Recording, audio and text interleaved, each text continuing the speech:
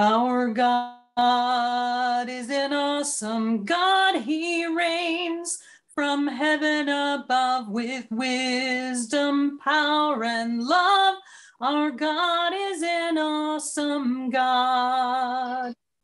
The word awesome means extremely impressive or daunting, inspiring great admiration, apprehension, or fear. Awesome. That's what awesome means. Today we're going to be talking about evolution, but we're not going to be talking about it scientifically as we have in the past. Today we're going to be talking about it biblically, because there are a great many people, I think, who believe that you can actually believe in evolution and just add it to the Bible and you'll still be okay. So today we're going to talk about starting the screen sharing. Today we're going to talk about top 10 proofs that theistic evolution is not biblical. Next page. This is what evolution, the general theory of evolution is, that the universe and this earth specifically is about 4 to 5 billion years old. And that at that time, well, it's 14 billion years ago, your universe, but about 4 billion years ago that life began. Shows here prokaryotes, cells without nuclei, right here about 4 billion years ago. And it progresses up through eukaryotes, bacteria, protozoa, sponges, corals. Then you get animals like fish and vertebrates and insects, dinosaurs, reptiles, birds, mammals, flowers, and bees. And then approximately 0.01 billion years ago, you have primates, and human beings evolved from those step by step. Next page. Theistic evolution is the idea that God used the process of evolution for creation, that God guided the process of evolution through his intelligence. Theistic evolution believes the earth really is billions of years old. It believes that the days of creation are not literal 24-hour or so days, but that rather they are eons of time. It believes that life began in the oceans and branched out as in the previous page, just like current secular scientific theory. It may even go so far as to say that Adam and Eve were not real historical figures, but that Genesis is pure allegory or something similar. So my goal here today is to demonstrate that this view is 100% against Scripture. In other parts of this series, we have dealt with science previously to refute evolution itself. And if you care to, you can go back on the CWAC Ministries group and review those. But let's for now go to proof number 1 for why theistic evolution is not biblical. It would mean that there was, and that the first proof is that there was no physical death before sin. Now, the Bible is very clear on this point. Romans chapter 5, verse 12. Therefore, just as sin entered the world through one man, and death through sin, and in this way, death came to all people because all sinned. Next page. In the theistic evolution view, the top line, it shows that millions of years of death and destruction led to the present. Whereas in the Bible, it teaches that man's sin, bottom row, man's sin led to physical death and spiritual death as regards to man. But we're talking just about the world here in the universe, the world that is. Physical death was caused by man's sin. Next page. Couple of Bible scriptures here. 1 Corinthians 15:26. The last enemy to be destroyed is death. Revelation 21, 1-4. Then I saw a new heaven and a new earth, for the first heaven and the first earth had passed away, and there was no longer any sea. He will wipe away every tear from their eyes. There will be no more death, or mourning, or crying, or pain, for the old order of things has passed away. So the Bible teaches that there was no physical death of animals or man before Adam's sin. And that's the first proof that theistic evolution is completely unbiblical. Next page. Proof number 2 is that animals and people were originally vegetarian. Genesis chapter 1, verse 29 through 30. Then God said, I give you every seed-bearing plant on the face of the whole earth, and every tree that has fruit with seed in it. They will be yours for food. And to all the beasts of the earth, and all the birds in the sky, and all the creatures that move along the ground, everything that has the breath of life in it, I give every green plant for food. And it was so. God made it clear at the beginning that animal flesh was not part of the food chain. All living creatures were to only eat plants, never eat other animals. Now, there's some discussion in creation science circles as to whether or not that means insects. There's some thought that says that insects don't have breath of life like mammals and other animals do. I'm not sure what all that means or what all that's true, but I'm just looking at what the Bible says clearly, that at the beginning, animal flesh was not part of the food chain. Human beings, dinosaurs, bears, lions, everything only ate plants. They never were to eat other animals. Let's look at the next page. Genesis 9, verses 1 to 3. This is after the flood. Then God blessed Noah and his sons, saying to them, be fruitful and increase in number and fill the earth. The fear and dread of you will fall on all the beasts of the earth and on all the birds in the sky and on every creature that moves along the ground and on all the fish in the sea. They are given into your hands. Everything that lives and moves about will be food for you. Just as I gave you, that is human beings, the green plants, I now give you everything. And I put human beings in there. That's my parenthesis. It may be that this means other animals too. It probably should. That was probably a mistake on my part to add the human beings in there. He's speaking to human beings here, but it's probably true for the animals too. That now the animals were free to eat each other, as we see the shark doing to that poor little seal there. But if theistic evolution is true, then animals have been eating each other for millions of years. And so the Bible would not be correct in what it says, that animals and human beings were originally vegetarian until after Noah's flood. And we remember from my previous studies that that has been about 4,500 years ago from today. Next page. Proof number 3, we're building on these facts here. First, death would have come before sin. Second, the animals would have been eating meat instead of Bible saying they were vegetarian. And proof number 3 would be that death and bloodshed would be good to God. Let's read some more scriptures. Genesis chapter 1, verse 20 through 25. And God said, let the water teem with living creatures, and let birds fly above the earth across the vault of the sky. So God created the great creatures of the sea and every living thing with which the water teems and that moves in it according to their kinds, and every winged bird according to its kind. And God saw that it was good.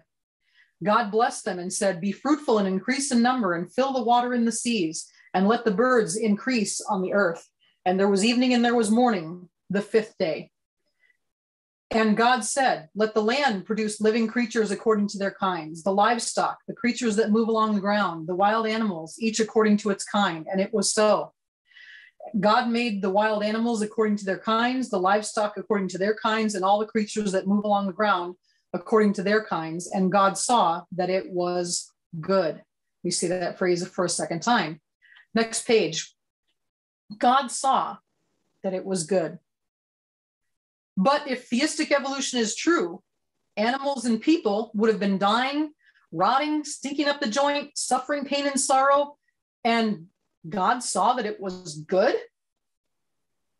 Once again, we have Genesis 1:31 at the end of creation. It says, God saw all that he had made, and it was very good. And there was evening and there was morning, the 6th day. Again, if theistic evolution is true, these verses cover a span of millions of years of animals eating each other as part of the food chain, carnage, pain, and suffering. So does it really make sense what God said, that it was all very good? Next page. The prophet Isaiah gives us a picture of a sinless earth or heaven in Isaiah chapter 11, 6 through 9. The wolf will live with the lamb, and the leopard will lie down with the goat. The calf and the lion and the yearling together, and a little child will lead them. The cow will feed with the bear. Their young will lie down together, and the lion will eat straw like the ox. The infant will play near the cobra's den, and the young child will put its hand into the viper's nest.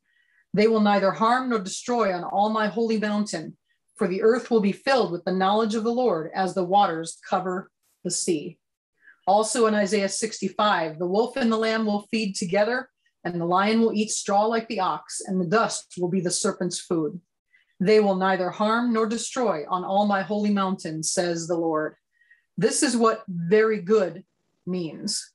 So when God looked at the world and saw that it was very good, I think that he looked at it and did not see death and bloodshed.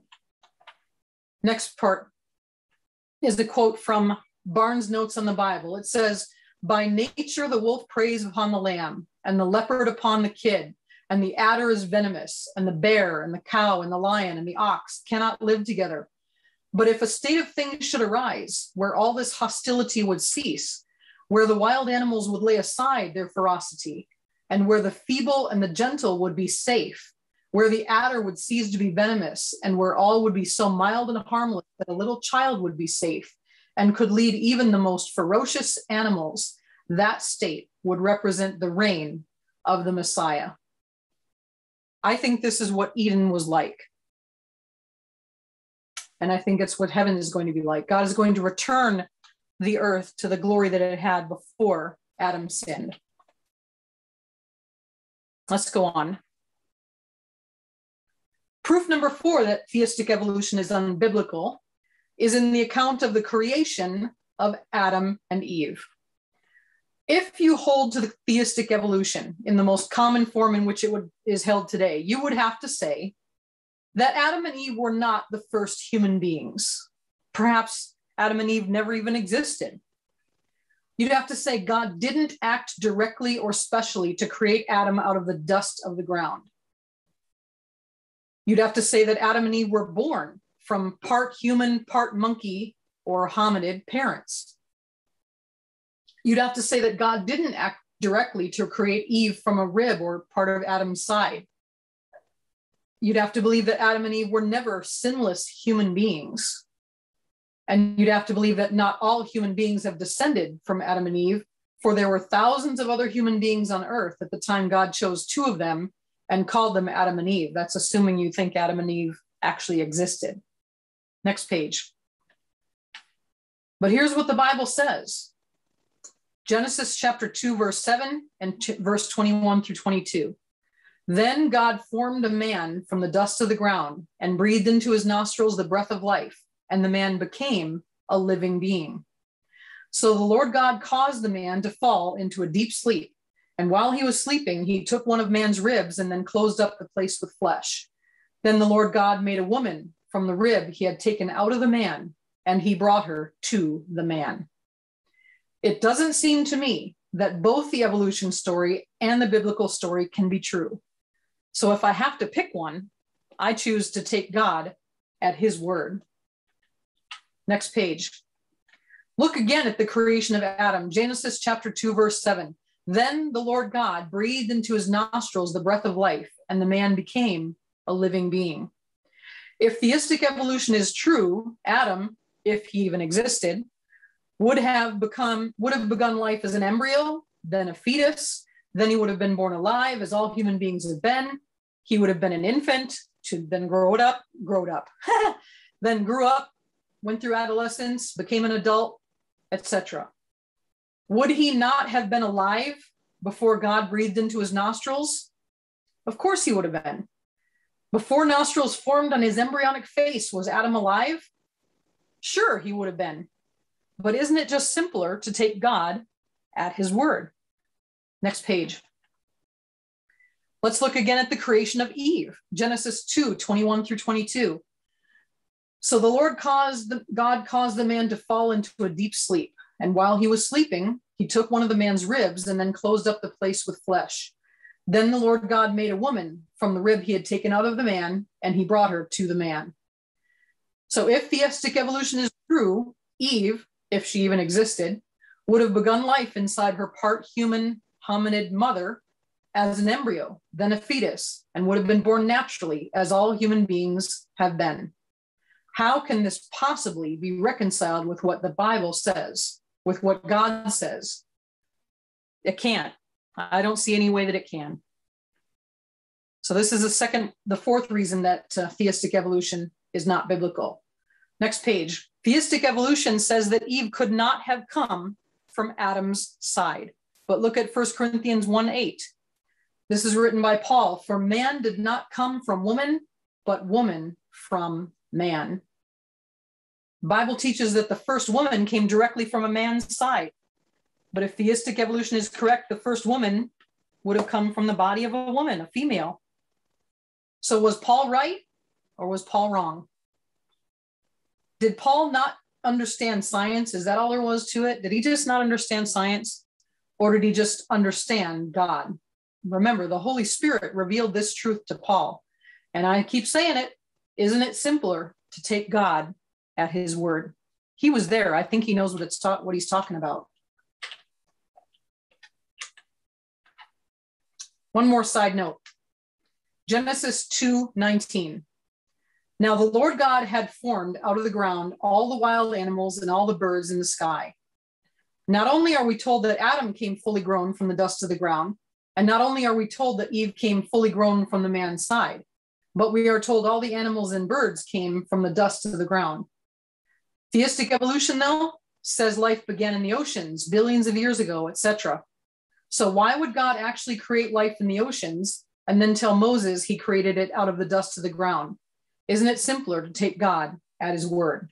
We'll continue with this in a couple of pieces here. Next one. Proof number 5 that theistic evolution is not biblical is what Jesus Christ himself said. Look at this graphic on the right side here. I know the print is very small depending on what kind of device you're watching this on, but theistic evolution tries to smash all 4.46 billion supposed years of Earth history into the biblical 6 days of creation week. This graphic to the right is a representation of that Earth history as if it were crammed into one day. You can see the beginning there of around a couple of minutes after, a couple of minutes in, it says 300, a couple of seconds in actually, it says 30 million years ago, Earth and planet Thela collide. Debris from the collision results in the moon. And then it goes on through the late heavy bombardment from the sky. Then you have around 8 o'clock, you have the last common universal ancestor, which they call Luca. Cute. But that's when they think the first common ancestor of life began, and it goes on. As you can see, all the way up through almost getting up to 24. At 23:59.12, it says, genus Homo appears. And then at 23:59:56 hours, modern humans appear. So remember that timeline. Next page. Mark 10, verse 6 is the words of Jesus Christ himself. He said, but at the beginning of creation, God made them male and female. If the days of creation week were normal days, 24 hours long, about 6,000 years ago, this statement from Jesus makes sense. But if they were long eons of time, as in the graphic on the previous page, why would Jesus say what he said? Next one. Theistic evolutionists would argue that God created the universe 14 billion years ago.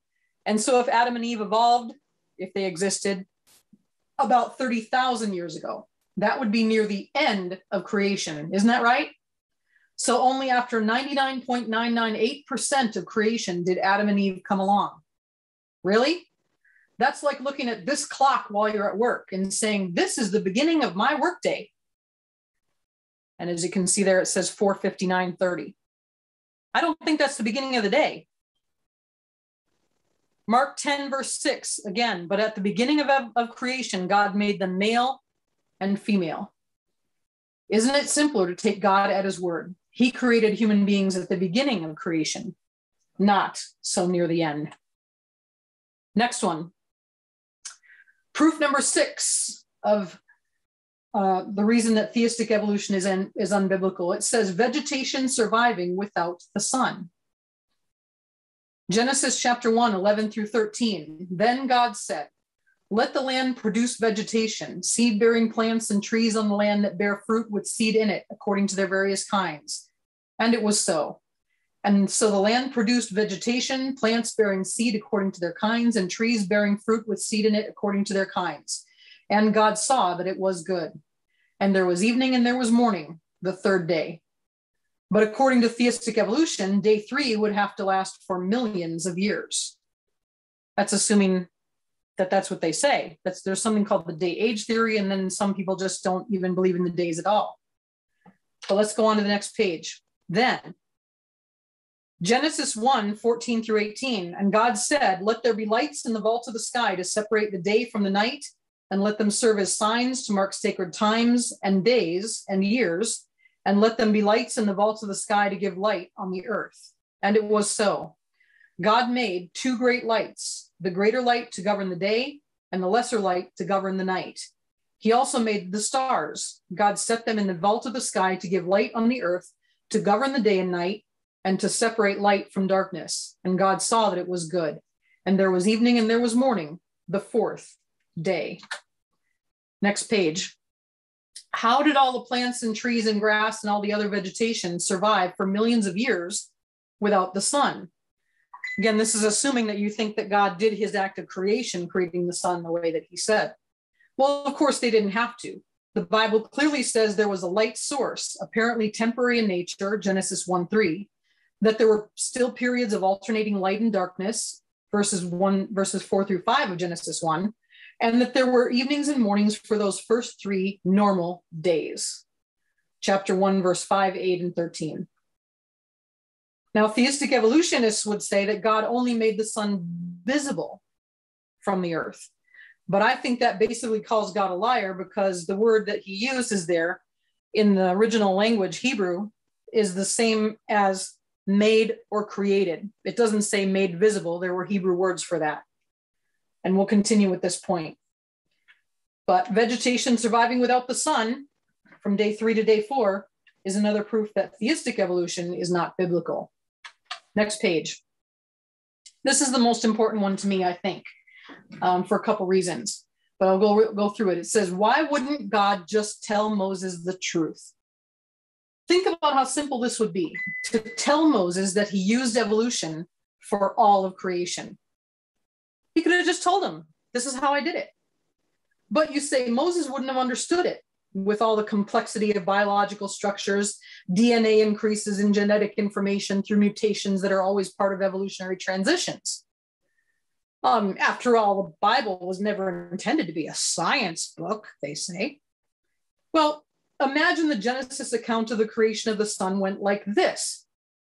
And God said, I made a yellow dwarf star containing hot gases of hydrogen, helium, calcium, sodium, magnesium, and iron, which burns at temperatures of 5,800 degrees at the surface to 10 million degrees at the core, with a diameter of 900,000 miles, suspended 93 million miles from the surface of the earth in one of the arms of the Milky Way galaxy.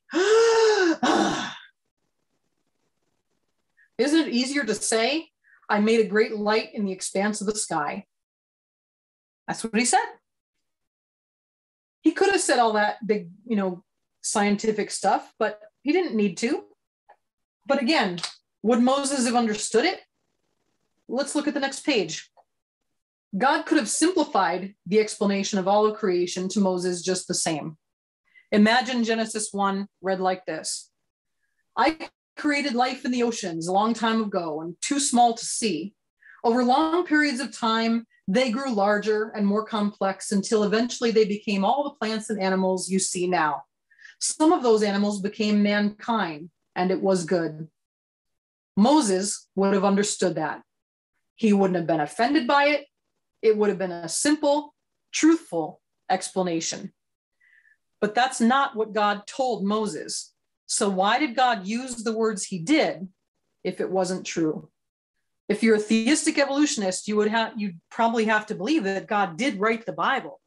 If you claim to be a Christian, you believe that God wrote the Bible, right? So if God wrote the Bible through Moses, why did he use the words he used if that wasn't how he did it? He could have used other words. Let's go on. If you have the power to speak something into existence, why not do it? If you have a power to make man out of the dust of the ground, why not just do it? Why go through this long, drawn-out process of evolution when it isn't necessary? I don't know why. Look, this is getting into proof number 8, actually. I didn't realize from the top. Proof number 8, why is the Creator God bound by physics and time? Next page. When Jesus Christ multiplied the bread and the fish to feed thousands of people, how did he do that? He did it instantly. He didn't just create the flour from nothing and the salt from nothing and the water from nothing and then go through the process of kneading it and baking it and putting it and making it into bread. No, he spoke it into existence. He said, here's bread and everybody takes some, just like that. It was a miracle. And the creation of the world and human beings, etc., was a miracle. Let's go to proof number 8, or next page. This is kind of a side issue, but it says, God said, let us make man in our image. So what part of the evolutionary process is the image of God? Is primordial goo the image of God? Are amino acids the image of God? Are amoebas the image of God?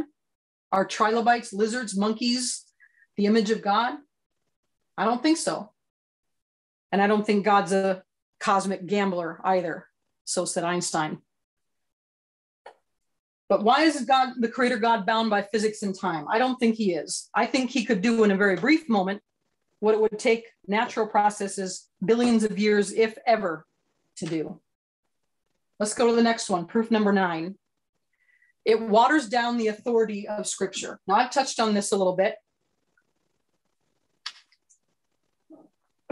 All the way through here, we're touching on this. But specifically, you may think, what's the big deal? If I believe God used evolution, so what? It's not important. Well, I think it is important. Here's why.